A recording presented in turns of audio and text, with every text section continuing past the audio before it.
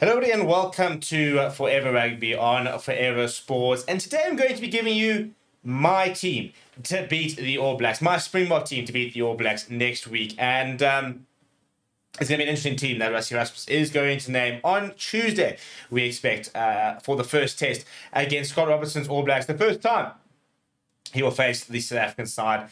And the first game will be at Ellis Park, 5 o'clock South African time on Saturday. We'll obviously be at the game. We'll be giving you guys all the press conferences. We'll be giving you pre-match build-up. So a lot that's going to be going on next weekend. So make sure, if you're new to the channel, that you smash a like on the video and you subscribe as well. Also, turn your notifications on so that breaking news, for example, that we do a lot of, you get the first ones to know. You get a little notification to say, here we go, here's the video. You can go and find exactly what is happening in the rugby world. Now, today I'm going to be giving you my thoughts on the team that we should try and select. And there's a lot to sort of decide when it comes to this team. You know, for example, benches, 6-2, 7-1, 5-3 splits. You know, who's going to start at 10? Who's starting at 9?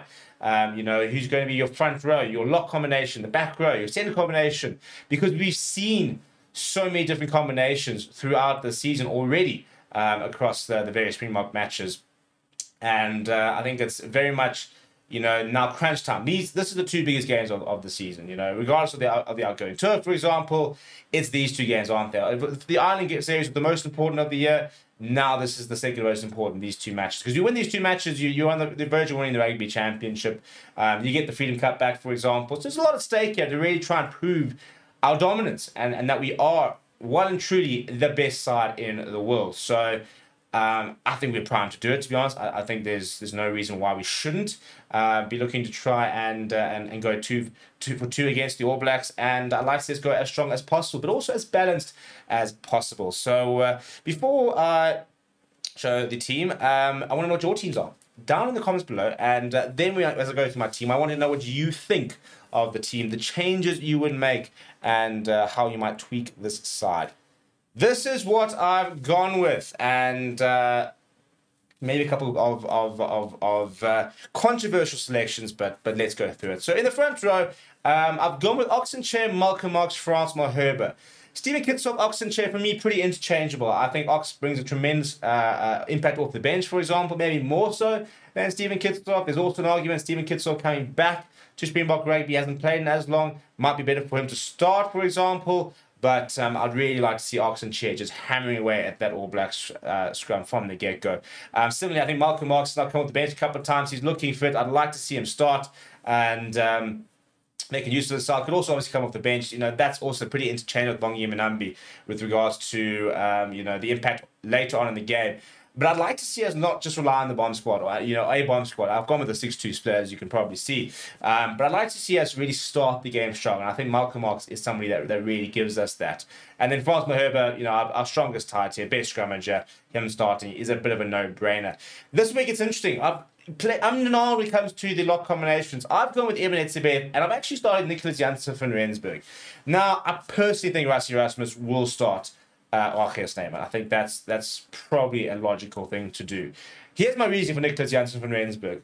Number one, RASSIE is a tremendous impact player off the bench. And I think that when he comes off the bench with the likes of Kwaka Smith, for example, you know, that's where we see the best of him. And that's not to say that he doesn't play well when he starts, but I just think that he's such a good impact player. And then two things, our lineouts are very, very dodgy at the moment. We've not had particularly good success. Nicholas Janssen van Rensburg, in theory, solves that issue. He's a tremendous line operator, very, very high rugby IQ. He's had a very good season, been drafted back in the squad, and I genuinely think that he could find himself in this side. Because I think we're really missing Lut Diago and Franco Master. We're really missing that line-out general, for example. And I think Ruan Nokia will become that kind of player. But I think Nicholas Janssen van Rensburg can be that player now. So I've gone with him at number 5, with RASSIE coming off the bench. Then I've gone with Siyaklisi Pieter the Toy. I've gone with Jasper Wiese, and I think a lot of people might disagree with this one. They might prefer an Albert Lowe, for example. I think Jasper Wiese is someone in the last few years. He's come on leaps and bounds, and I think that he probably still is our best 8. You know, now that Dwayne has moved on. I think he brings tremendous physicality. I think he's cut out a lot of his discipline issues, ironically, because he is currently missed half the season because of a discipline issue. I do think that red card, the entire ban, was maybe a bit harsh, but internationally-wise, I think he's looked really, really good. He sorted a lot of skill set out, And, you know, he's had another really, really strong season in the Premiership. So I've gone with SPSV at 8. Albert Lowe could be a bit hard done by.